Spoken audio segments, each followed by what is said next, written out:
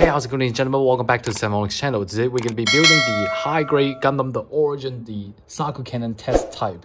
So you might find this very similar to the P-band die that came out last year, which is the Ian Graydon version of the Zaku Cannon. So they do have some similarity because I think they have a pretty similar look. If I have this information wrong, please tell me in the comments.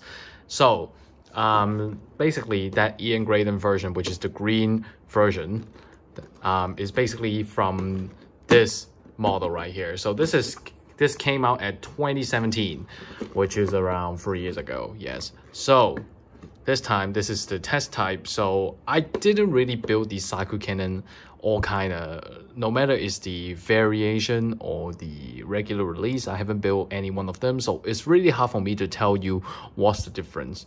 Anyway, let's not talk too much. Let's just open up the box first. Let's start to look at the instruction menu. So this time when we're looking at the runners, mainly focus on A1, A2, E1, and F runner will be those, and also some part of B1 as well will be the leftover parts. So just taking a brief look at it, I think that a lot of parts is going to get left out. Should I say I'm happy about it? I'm not really sure. So let's just quickly flick through the instruction menu. Looking at the instruction right here is a pretty simple MS as I'm seeing right now. It's a pretty simple MS. Wow, the decals. Wow, that's a lot of decals. That is really a lot of decals. So there's two type of head right here, and then we also have a color guide down below. So let's look at the runners first. E1 runner, one of the runner that mentioned in the instruction menu that's gonna have a lot of leftover parts. So we're just gonna take a brief look at it. So this is obviously the feet part, legs part, part of the legs, and then legs part, arms part, and shoulders right here. A2 runner. So, well, actually this is the A1 and A2 runner. They are attached together. So when we saw in the instruction menu, there's a lot of part that got left out. So just take a brief look about what's on this. So this is the big shield, which is not going to be used. This is Zaku head. This is the handpiece armor, the side skirt, front skirt, back skirt, all over here, and the torso part as well. This is part of the arms. A B1 runner features the feet, torso, feet part, the mono eye, and also some part of, this is part of the forearm, and this is the kneecap. A D2 runner, which features a lot of inner frame for the legs, mainly for the legs. J runner, the tube on the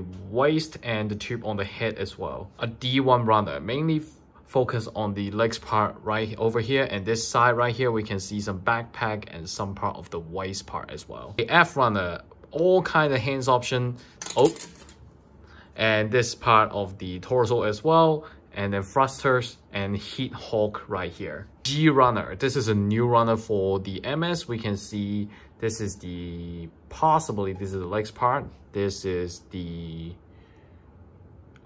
joint for the legs and the new head.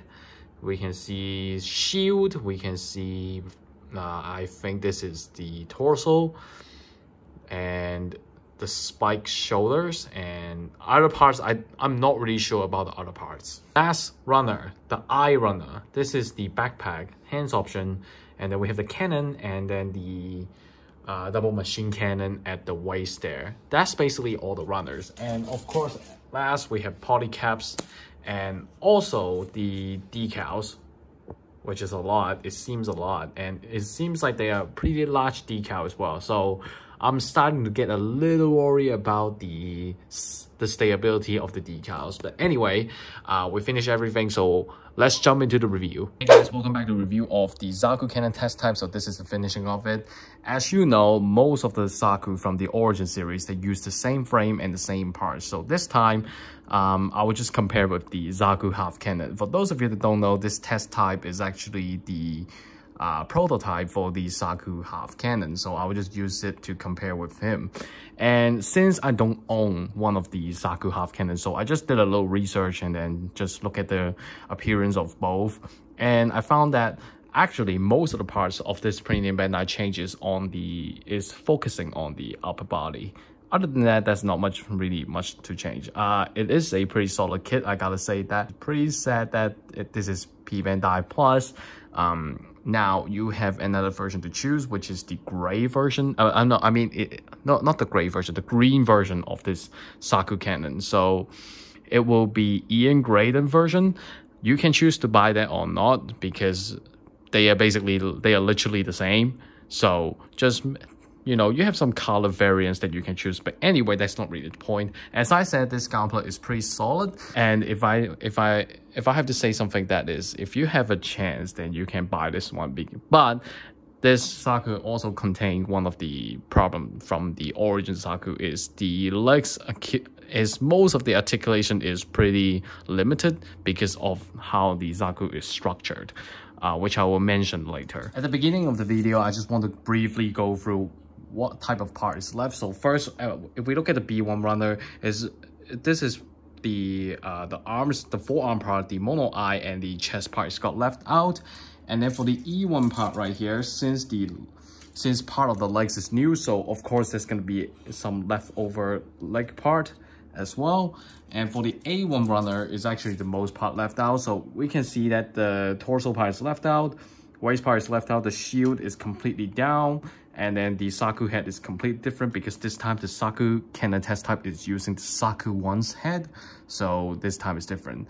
And we also can see some forearm pieces right here is left out as well. So most of the parts is still remained, and it didn't really waste too much parts. As usual, we're gonna start with the head. So this time, this head, as I mentioned, it is using the Zaku I's head. So lift up, lift down is pretty good. Moving 360 as well is pretty nice. For the antenna right here, you have two options. You can use this kind of normal mode antenna or using this rabbit type antenna, but you have to choose it when you assemble it, because once you assemble the antenna on it, it's literally impossible to pull it out again. It's extremely tight. Even if you can pull it out, I think you will just damage the parts. So you choose which one do you want before you assemble all the pieces together. The mono eye is movable as well, just like all the other Zaku series. There's a little hidden joint right here down here for you to move the mono eye. So it's just this same thing like most of the origin Zaku. It's not really that special anymore. Now let's look at the torso right here. So first, this torso is basically new, which is pretty good. And for the movement right here, it is pretty free as well. You can move 360, really no limit right here. But I gotta say that there's something surprising is it features a cockpit right here, which you have to, you know, pull it out a bit. So once you pull it out, you can see some cockpit details inside there. So I will just use a torch for you to look at. So you can look at, there's a piloting seat. There's a pilot seat right there, which you can't really see. It's really hard to show it to you on the camera because it's not really that visible. But I think that this kind of small detail really upgraded the whole gunpla. It's sort of like bringing you small surprises. Now, looking at the arms of the Zaku Cannon Test Type. So first, 360 is pretty normal. Lift up, not really. This side as well is not really can lift up because they both have some big pieces of armor getting in the way. Bending is pretty good. And then, you know, rotate around, still feature the same thing. The shield here have a ball joint which allow you to move the shield. The spike shoulder here can lift up slightly a bit, so not really much articulation. The whole arm can move to the front, and move to the back for a bit as well. So overall, the arm's articulation is pretty free. Looking at the waist part right here, so most of the waist part contain the same except for the front skirt right here, which is brand new. I gotta say that this time for Bandai is your decal finally stick on the waist. Oh my god, finally the decals will not just fall off and then keep popping out. It's really giving me OCD for the gym series where it have like basically every sticker flipping out. So this time, I want to say something about a sticker because the heat hawk is supposed to be on this side, stored on this side, but it will constantly kind of like rubbing on the stickers, which will cause something like this, which will kind of making your stickers starting to lose color. So my recommendation is don't store the heat hawk too much, or don't just, you know, keep rubbing on the surface, otherwise you will damage the stickers. And other than that, there's not much to talk about. The movement is literally the same, just like all type of Zaku. So the front skirt is liftable, the side skirt can lift a bit because the tube is getting in the way, so it can't really lift. So the kicking to the front is pretty good, kicking to the back, kicking to the side. And then you have an initial joint right here for you to fix the position of the legs as well. The bending though is, it's not really that impressive because this tube right here limited the movement of the Zaku's legs, so it's not going to be very great. And down here on the feet is a big ball joint, so that's not really anything surprising. I think it's time for me to talk about the backpack of the Zaku. So this backpack is literally the same like the one on the Zaku half cannon, except maybe like this piece right here, which is extra. So first, the 180mm cannon is still movable. It can move a bit. For this two big gun right here, it can move side to side. It's basically pretty free as well, their movement. To use it is actually pretty simple. Just rotate it to the front and let the hand hold on it, and then that's how you use it. It's pretty simple. There's not much to talk about. Other than that, there's not much special on this backpack. Talking about the accessories, so first we have a trigger hand with no hand armor on it. So this hand is specially for you to just rip off the machine gun from other Zaku for your Zaku Cannon Test Type to hold it. Unfortunately, I don't want to rip it off because I'm that lazy and I don't want to, scroll through the whole pile of Gampas just to get one machine gun out. So I decided to not do it.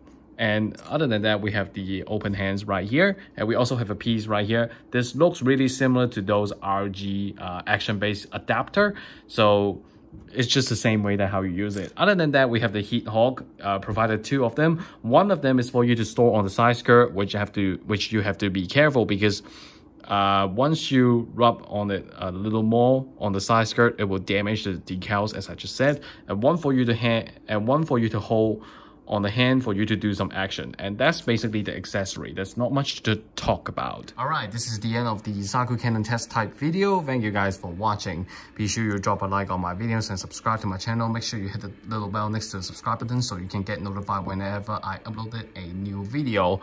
My rate to this Gampa is, since I built a lot of Zakus, I can't really, bring you that kind of excitement, say, whoa, I built a Zaku. I can't really give you that kind of excitement because I built too much Zaku and it's kind of starting to lose a bit interest. But for me, if you have the love for Zaku, just buy it. If you don't, you can skip this. That's basically how it goes. Other than that, I would just say that it is a pretty solid kit. So yeah, but right now you have another option where the green version, if you prefer that version, you can buy that as well. You can always buy the MG as well, since I believe that for MGs, Zaku Cannon is a regular release, so you don't have to throw a bunch of money just to get a small scale Zaku Cannon. The judge call is on you. So thank you guys for watching, and I'll see you guys in the next video. Goodbye.